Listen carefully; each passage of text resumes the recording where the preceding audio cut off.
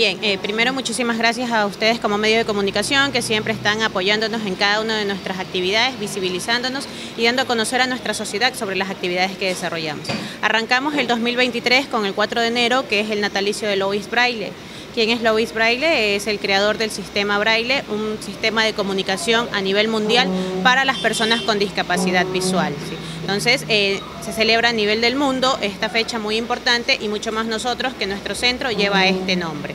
Junto a nuestra docente, la licenciada Mira Solórzano, quien nos brinda ese apoyo gracias al Ministerio de Educación y nuestros estudiantes, hemos revivido esos momentos de la biografía, de los principales puntos con los signos generadores, cada una de las herramientas que creó Louis Braille. Hemos dado a conocer a nuestros compañeros, socios y estudiantes, ¿no? Principalmente eso, y bueno, nosotros también dándonos a conocer como centro de capacitación, que aparte de la enseñanza del sistema Braille, también trabajamos con las matemáticas con el ábaco, en la computación con los lectores de pantallas, el uso y manejo del bastón blanco, actividades de la vida diaria, donde nosotros recibimos a personas con discapacidad visual, baja visión y ceguera total, que deseen habilitarse y rehabilitarse en este campo. Esto es totalmente gratuito, trabajamos año lectivo, iniciamos el próximo año lectivo 2023-2024.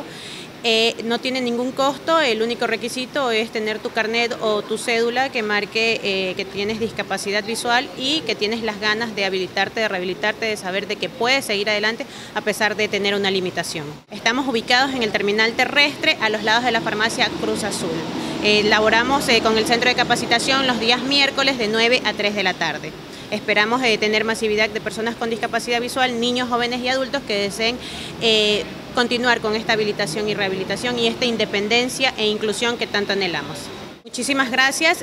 Lo que nosotros buscamos como Asociación de Ciegos de Manabí, como Centro de Capacitación Louis Braille, es aportar en la habilitación y rehabilitación de las personas con discapacidad visual, es de sensibilizar a nuestra sociedad, a nuestra comunidad, sobre que tener una limitación no te hace ni más ni menos. Nosotros podemos salir adelante con muchas actividades adaptadas y eso, ¿no?